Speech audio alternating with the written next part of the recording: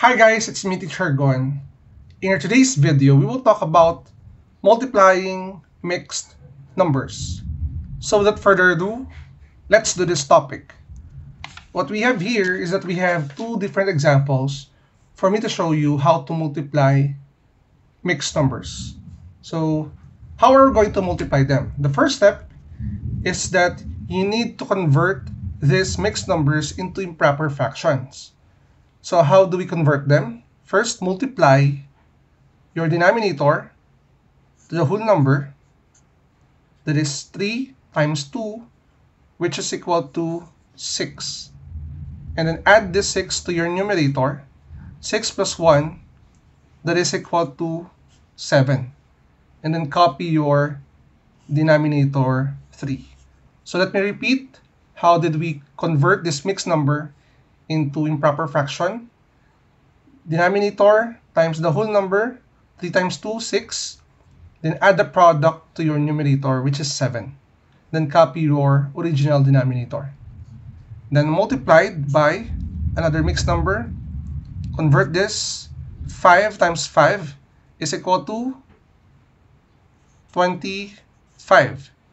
Then plus 2, that is equal to 27 over 5.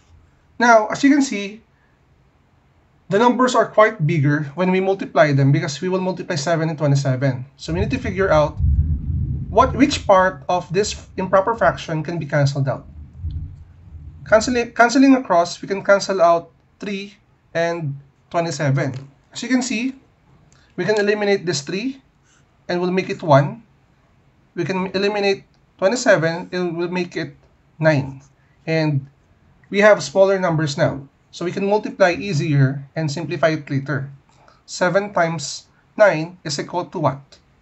63 over 1 times 5, which is equal to 5. Now the final step here after converting from mixed number to improper, multiplying the improper fractions, you need to convert this into mixed number. This one is equivalent to how many? 12 and 3 over 5. This is the answer, guys. Now, if some of you are asking, how did I converted 63 over 5 by 12 over 3 over 5? It goes like this. Let me show you. We will divide 63 by 5. 6 divided by 5, that is equal to 1. 1 times 5 is 5. Subtract the numbers.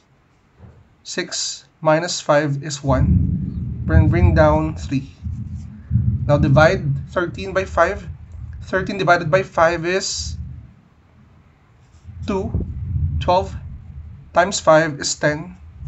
Then subtract the numbers. So this is 3. As you can see, we have our quotient at the top, which is 12. So this will serve as your new whole number. This remainder is the numerator, and the divisor must be your denominator. As simple as that. And if you want to watch a video about converting mixed number and this one, and this stuff, I will put it here. Okay? Next, let's move on to item number 2. In item number 2, we are given 1 and 1/2 times 2 and 1 over 5. Same steps. Multiply, or convert this into improper fraction. 2 times 1, we have 2 plus 1, that is equal to 3. Copy your denominator. 2 times, convert this, multiply 5 times 2, that is equal to 10, plus 1, that is equal to 11 over 5. So upon checking these improper fractions, we cannot cancel those numbers to make it simple or to make it smaller. Instead, we will multiply directly. So what we have is 3 times 11. We have here 33 Then the denominators, 2 times 5, that is equal to 10. As you can see, we have this improper number, improper fraction. This is equal to what? What mixed number? Let me show you the process. First, we have 33 divided by 10. 33 divided by 10 is equal to 3. 3 times 10 is equal to 30. Subtract this. This is equal to 3. As you can see, we have our quotient here. This will serve as the new whole number. Your remainder 3 will serve as your numerator. Your divisor is your denominator. And this is the answer, guys. 3 and 3 over 10. So right now, let me give you an assignment. Try this for you to practice more. So we will multiply 3 and 1 over 4 by 1 and 1 over 3.